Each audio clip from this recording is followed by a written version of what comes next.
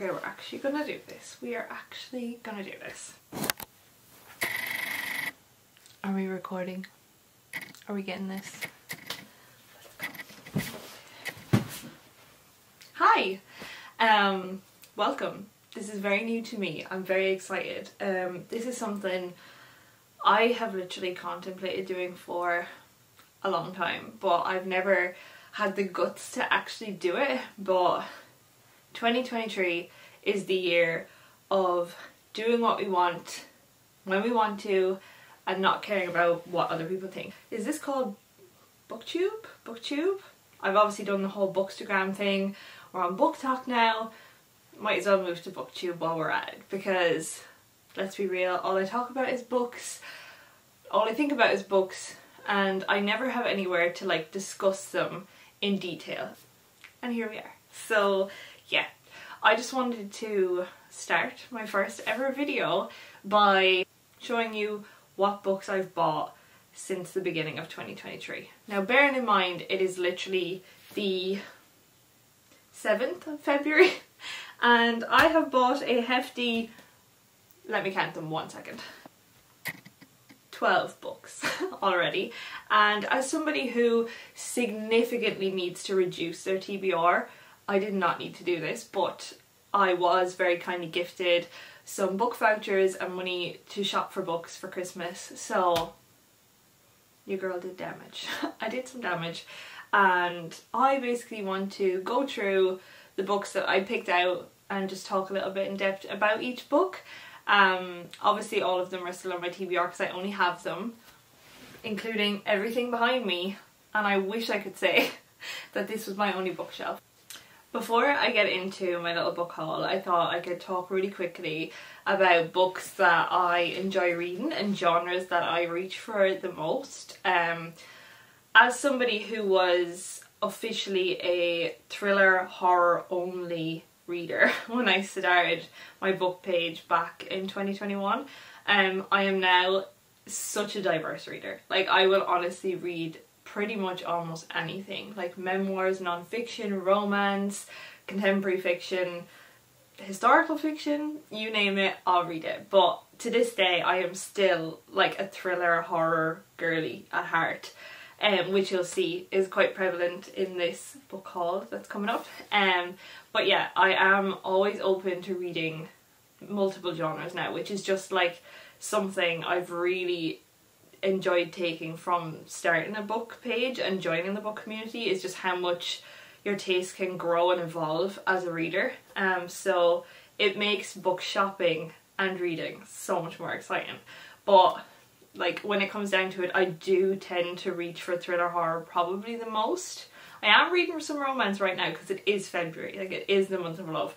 But just, yeah, to give you a little insight, you're gonna see from this haul anyway, thrillers and horrors is like where my heart's at. So this was my last splurge before officially going on a book buying ban and shopping my shelves from now on, because 2023 is the year of reducing our TBRs as well as not caring what other people think. We'll just combine the two, and yeah, so let's get into it. I'm going to go through them in no particular order. I'm just going to pick them up from the pile as they are. I just rooted them out for this video, so we'll go through them as they are, and yeah, I'll talk about them a little bit. Okay, so the very first book in our haul is a little horror book. This is Ghostwritten by Ronald Malfi, which was recommended to me by a very close friend of mine who I actually met in the bookish community, so that's really exciting. Look how, is it gonna focus? Look how creepy this cover is. But yeah, this is Ghostwritten, and this is a book that is made up of 4 novellas, which is so exciting. And the novellas are called The Skin of Her Teeth, The Dark Brothers' Last Ride, This Book Belongs to Olo, and The Story. So I feel like when you pick up books like this, which are quite prevalent in the horror genre, I do find, especially with like Stephen King and Joe Hill, and there's a few that like write horror novellas and the book is made up of a few, it's something that you can pick up and put down because you don't need to read the entirety of the novel in one go. Like, you can just pick up a novella at a time. So I'm very excited about that. I just love the cover. The blurb on the back doesn't give too much away. It gives like a little line description for each novella, so I can read those out. The one for The Skin of Her Teeth says, a cursed novel drives people to their deaths. Pretty simple. It is what it is. Like, yeah, cool. The second one, which is The Dark Brothers' Last Ride, it just says a delivery job that turns deadly. Again, not giving very much away. The third book, which was This Book Belongs to Olo, it says it sees a child wielding dangerous control over an unusual pop-up book. I'm intrigued. I'm intrigued. And then the last book, which is called A Story, is a choose-your-own-adventure game spirals into an uncanny reality. So it's kind of a mixed bag. So you've got some like traditional ghost stories as well as some more unique, unusual stories that are going to kind of bend your mind a little bit. So this is going to be something that's a little different for me. I have read quite a few horror novels, but I've actually only read one other one that's made up of novellas, and that was by Stephen King.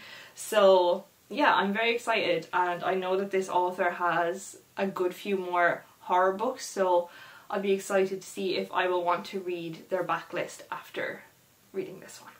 So the next book that I picked up is called The Nightcaller, and this one is by Martina Murphy, who is an Irish author, which is very exciting. If you haven't gathered from the accent, I myself am Irish, so I'm always more than happy to find new Irish authors to read and support.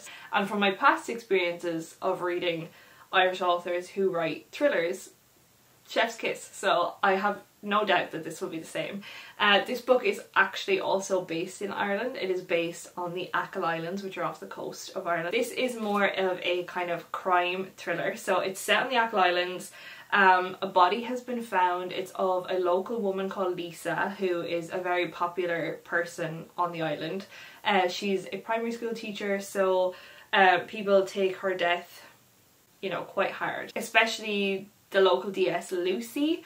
She takes this case very to heart. She is somebody who knows when foul play is involved, and when it comes to the death of Lisa, she thinks there's something more evil and sinister lurking in the background. She had moved back to the Achill Islands from Dublin after her partner was arrested for fraud. She has spent that last period of time trying to kind of gain the trust back of her colleagues that she works with, and she really thinks this case is going to be the case to do that.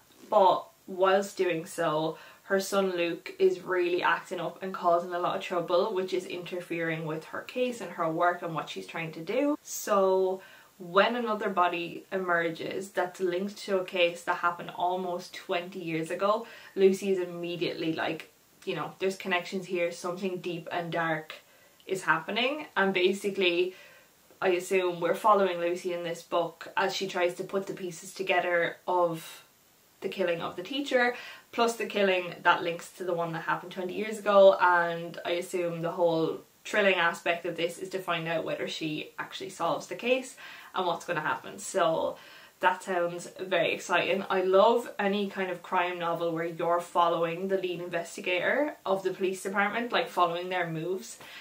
So I know that this one's going to be right up my street, and it will have that even more personal touch that it's set in Ireland and kind of will have Irish humour. So I'm very excited for this one. Next up I have Memphis, which is by Tara M. Stringfellow, and look how beautiful this cover is. Like, it's just so stunning. As an illustration artist myself, I don't think I've mentioned that either, but that is what I do. My dream is to illustrate books, and covers like this just make me like so excited and creative. So this one is not a thriller, so as you can see, like, there will be quite a mix. So this one is about a woman named Joan who is back visiting Memphis for the first time since she was a child. She is trying to remember the area where she lived. She kind of is coming to learn that hearing the sounds of gunshots is as common here now as hearing children play in a playground, which is really sad.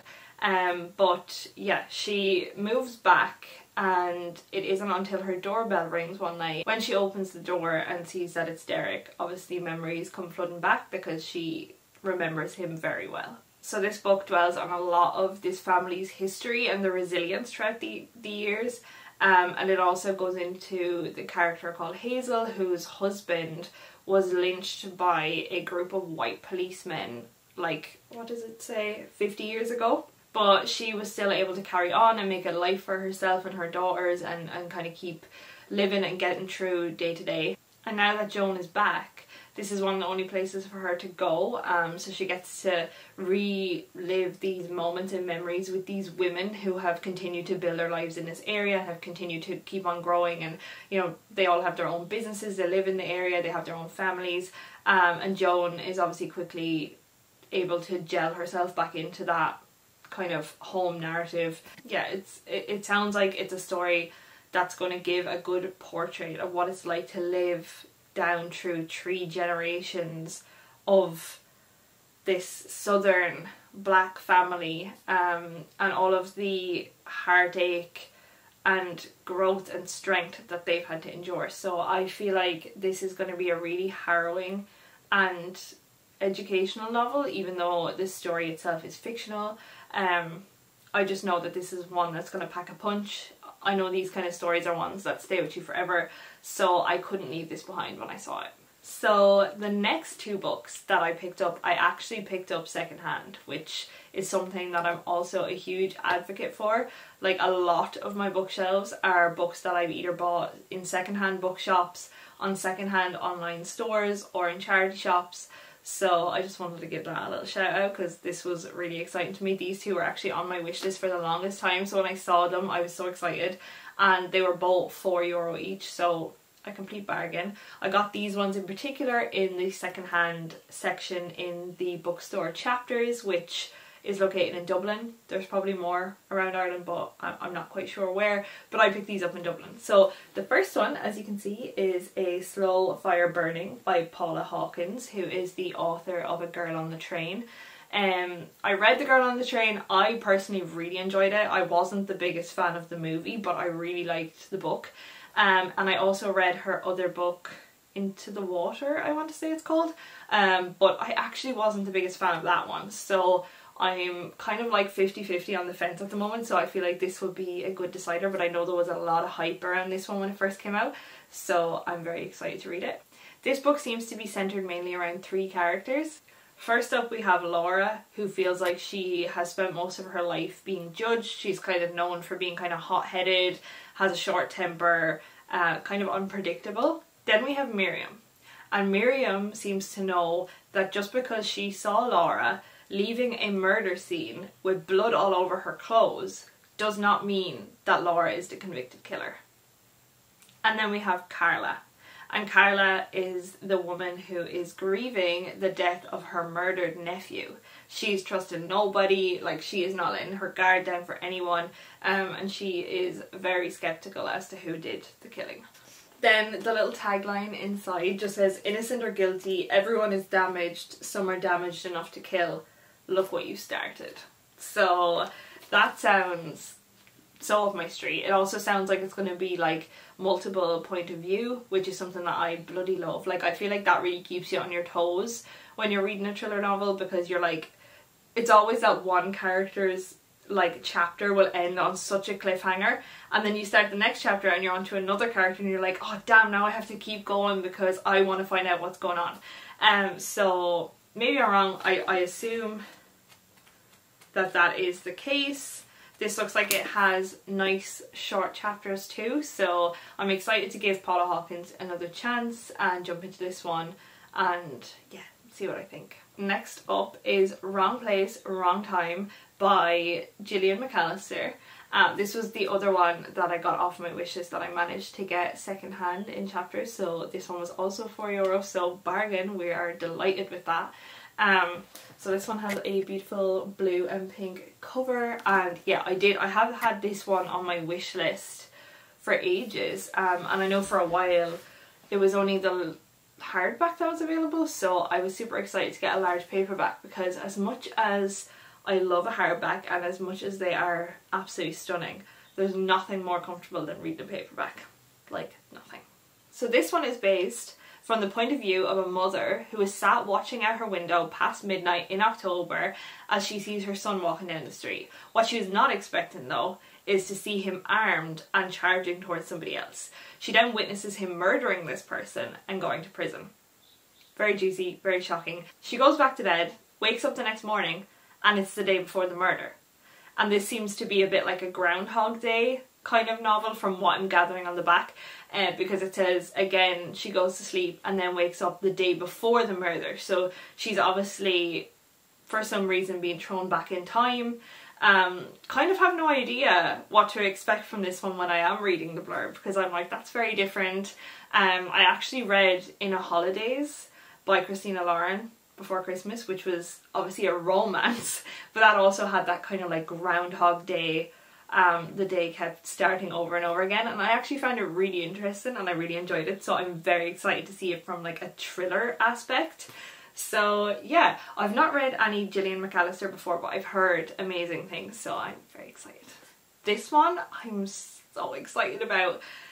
This one I actually didn't buy, so it technically shouldn't be in my book haul because it was actually my mother who bought it, but I will be stealing it and reading it, so I thought I might as well include it in this video. So that is Look Both Ways by Linwood Barclay. If you are a thriller reader or a thriller fan and you've not read a Linwood Barclay book, you are missing out. Like, you need to read some of his books. His book was, I can't actually remember which one it was because I've read quite a few of his now at this point, but it was one of his novels that I picked up around the beginning of 2020, like just as we had gone into lockdown, and that completely like reignited my love for reading, and I literally have not stopped since. So it was my mum that introduced me to him. She is like a huge fan. She has every single one of his books. I've still not read his entire backlist, but any one that I have read, like, I have loved. And he is a really close friend with Stephen King's. I actually like bought tickets, when was it? Last year, to watch him and Stephen King talk in a live seminar, and there is rumours that they are going to write a novel together, which is so exciting. But this is Linwood's new book. It's called Look Both Ways. So this one is based on an island that are part of a visionary experiment.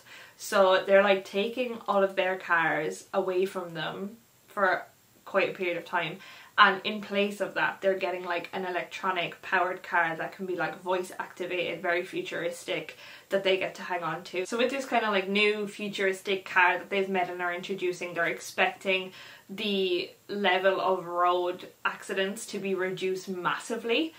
So in this one we're following the main character whose husband actually died behind the wheel in an accident, and she is like super excited for the press event of these new cars. She's getting all herself all ready, and she's like so overjoyed that her kids will no longer need a license because these cars are cars are obviously like voice activated and whatnot, so you don't need to control them at all, they do it all themselves.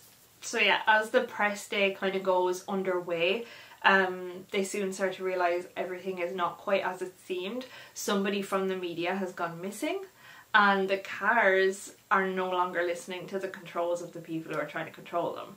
And obviously the havoc starts there.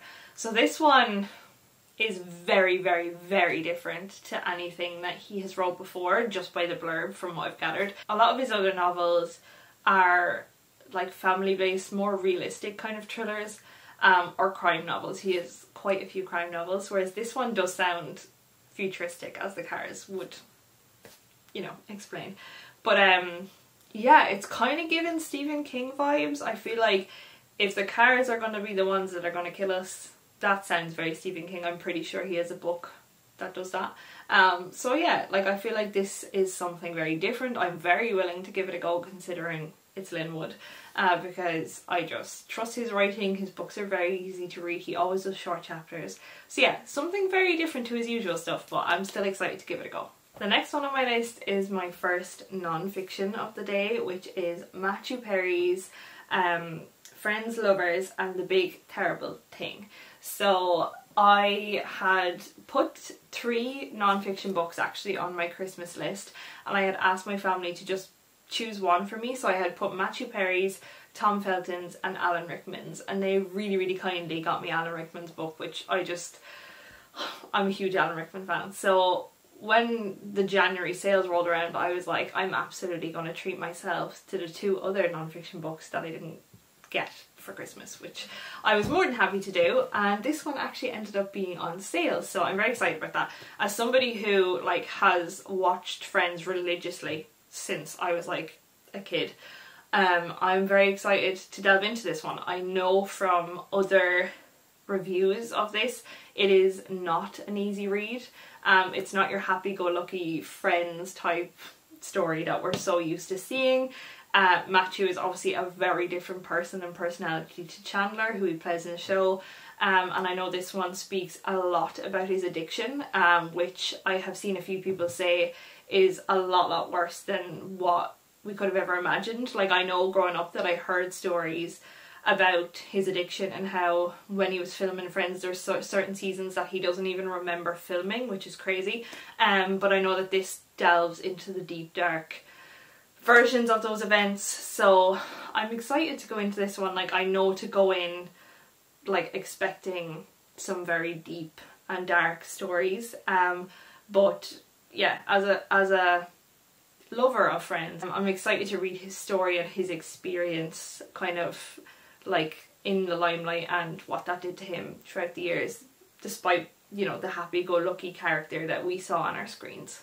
And then it probably comes as no surprise what the next one is, considering I just kind of said what non-fiction books I wanted to pick up. The next one I picked up was Beyond the Wand by Tom Felton, which I'm just so excited to read. I am a huge Harry Potter fan, always have been, but in recent years I do feel like my love and my kind of nostalgia towards that universe has been tainted, as I no longer support the writer of Harry Potter. I don't support her views or anything to do with it, and I know Tom Felton himself has stepped forward to say that he himself stands with the trans community and does not support her. So I was more than happy to pick up his novel and kind of delve into his experiences of Harry Potter, because it's crazy how young that these stars were when they started that franchise compared to what they are now. So I'm very excited for just the nostalgia of this book, the stories he's going to tell. There's lots of photographs in it, and yeah, I'm just very excited for this one. I'm so excited about this next one. I feel like I've said I'm so excited for every single book I've read, so feel free to turn this into a drinking game and just take a drink every time I say I'm excited about something. So the next book that I bought for myself in January was 5 Survive by Holly Jackson, which is one of Holly's newest novels. I think this one came out just before Christmas, like late December. And as somebody who just finished the Good Girl's Guide to Murder series, I just finished the last book, As Good as Dead, in January. Loved it, like literally loved it, like 5 stars all around, like one of my favourite series. I'm also a huge fan of like YA thrillers and YA horrors. Like, just, you're never too old to read YA, like that's just my opinion. But yeah, this is Holly's new book, 5 Survive. Yeah, so this book is actually set across 8 hours, so you're going right in, like right in from the beginning. So this is about 6 friends who go on a road trip for spring break. When they're on the way there, their RV breaks down and they realise that they're in the middle of nowhere, but kind of upon getting out of the car and having a look around, they realise that this was no accident, like this was purposeful, and it was done by somebody who wanted them trapped because and this was done by someone who wanted them trapped because they want to kill one of the group. And with 8 hours until sunrise, the 6 friends kind of need to work together to figure out which one this person is targeting. And once they're all cramped in the RV for these 8 hours, obviously secrets are unveiled. There's obviously going to be a lot of drama and a lot of tension. So I know Holly is going to have us at the edge of our seats for this one, because I was sweating reading As Good as Dead. And the fact that this one is kind of set across an 8 hour period, like it's going to be tense. and I'm ready for it. So keeping on the theme of YA thrillers, the next book I picked up is called This Book Kills. I actually hadn't heard anything about this one. I had just seen it in the bookstore. I picked it up, I read the blurb, and I was like, this sounds like a bit of me. I have spoken to a few people since who have said this is brilliant, so I'm so excited. So this one is based around a character called Jess, who has gone to this school that is full of kind of like pretentious rich students, and not long after being there she finds out that the most popular student at the school, Hugh, has been found dead. She's obviously keeping out of business, keeping her head down because she is trying to keep her school record slick. She wants to go through with no issues. That is until she finds herself at the centre of the investigation, because they find out that Hugh was killed in the exact way that she describes her character being killed in a short story that she's written. So this kind of puts her right into the centre of what's going on. And then to confirm this, she soon after gets a text message from the so-called killer thanking her for the inspiration from the story that she's written. So I am a sucker for like a high school, like cliquey, popular group where one person ends up dead and the rest of them all have to scatter and figure out who did it and what motives are behind it, and you know who's hurt who and who's gone behind who's back. And I feel like this is gonna like hit that nail on the head perfectly. So yeah, this sounds like a good one. We're almost there. I have 2 books left, so I'll try not to ramble too much more. This next one was also bought in the YA section, and it's actually a YA horror, and it is called Frightmares, and it is by Eva V. Gibson. Again, I'd never heard of it, but it's got this creepy ass Jack-in-the-Box on the front. And it's about a house of horrors. So it's obviously like a creepy house with like your fake Annabelle dolls, zombies, like lots of paid actors that are just there specifically to frighten people. That is until someone obviously turns up dead. And it says that the dead body that Dave finds is very, very real. So yeah, it says his summer job has become a labyrinth of nightmares. Surprises lurk around every door, and if Dave doesn't open the right one, he'll never get out. And this is like really short. Like, how many pages actually is this?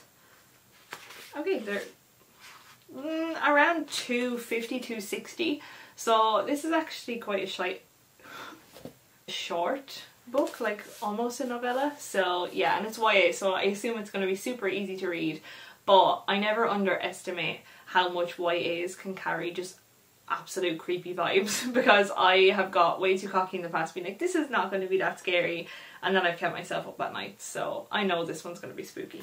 And then last but very not least, to top it all off with one last like spooky thriller, I've got Sundial by Katrina Ward. I had the pleasure of meeting Katrina Ward at the book party in London last summer. She's a literal icon, but I've still not read one of her books, and I'm like, right, this year that is gonna change. I have this one now, and I have The Last House on Needless Street on my Kindle, so I'm very excited to jump into them. This one is a story that follows the main character called Rob, and she has a daughter called Callie, and her daughter Callie seems to talk to imaginary friends, and it says that she collects tiny bones and obviously Rob is getting quite sinister energy off of her daughter, and it's bringing up past memories of a life that she's tried to forget and put behind her. Nevertheless, like, the main objective is that she wants to keep Callie safe, so she takes her back to her hometown, Sundial, and it's there she's going to end up having to make a terrible choice. Callie is now afraid of her mother and the stuff she's telling her about her past, which is very traumatic, which in the end leaves Callie wondering if both of them will end up leaving Sundial or just one of them. So yeah, this sounds dark, and it kind of like, there's a lot of like alluding to some dark back past story. I am really looking forward to where this is going. I know Katrina Ward's writing is going to be superb, so yeah. So this concludes all of the books that I bought for myself in the month of January. So my book buying ban begins now. But thank you so much if you got this far. Like, I really appreciate it. I'm hoping to do some monthly like wrap-ups of the books I've read, and at least I can kind of speak in more detail of what I thought of them or what I took from them, because I know with this, like, I was just trying to come up with a description based off the blurb, so things I might have said when describing these books might not have been like 100% correct, but I'll find out when I read them. But yeah, it's been super fun to make this, and I'm really excited I've finally taken the leap to do this. So yeah, expect a lot more in the future. But for now, thank you so much for listening. Feel free to follow my bookish pages over on Instagram and TikTok, and I'll catch up with you soon. P.S. let me know what you're reading in the comments. Like, I want to know. I love knowing. It does make me add more to my wish list, but if I'm not going to be able to bookshop, I might as well just add them to my wish list, right? So let me know what you're reading.